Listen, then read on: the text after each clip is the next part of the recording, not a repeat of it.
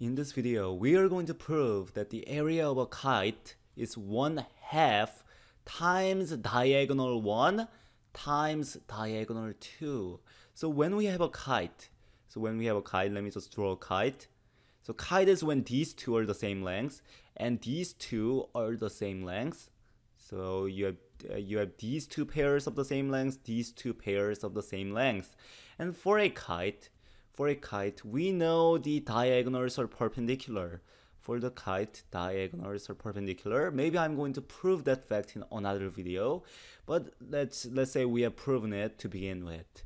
So we have perpendicular diagonal, and we have one of the diagonals being D1. So let's call this red one to be D1. So this one's D1, and the black diagonal, this one is going to be D2. So we want to prove that the area of the entire thing comes out to be 1/2 times the length of the one diagonal times length of the second diagonal. How can we do that? Well, that's a good question. Let's start with dividing our entire diagonal 1 into two pieces. This is going to be our first piece. This is going to be our second piece. So what we are going to do, let's let this one have length of x. Then this one, because this one and x adds up to d1, this one is going to be length of d1 minus x. So what is the area? What is the area of this triangle? How can you find the area of this triangle? Well, the base is d2 and the height is x. So area of, let's call this triangle 1, is going to be x times d2 over 2, base times height over 2. How about area of the second triangle? So we want to find the area of, let me shade it, area of this triangle. Oh man, that's too strong. Let's use this one.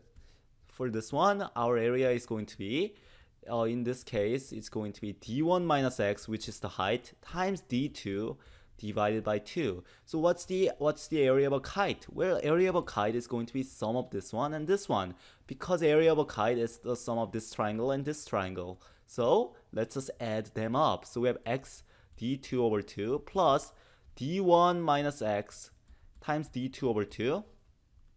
We have common denominators, so we can put everything over 2, and you have x d2, and let's distribute this. So you have plus d1 d2, distributing this, minus x d2. Hey, x d2's cancel out.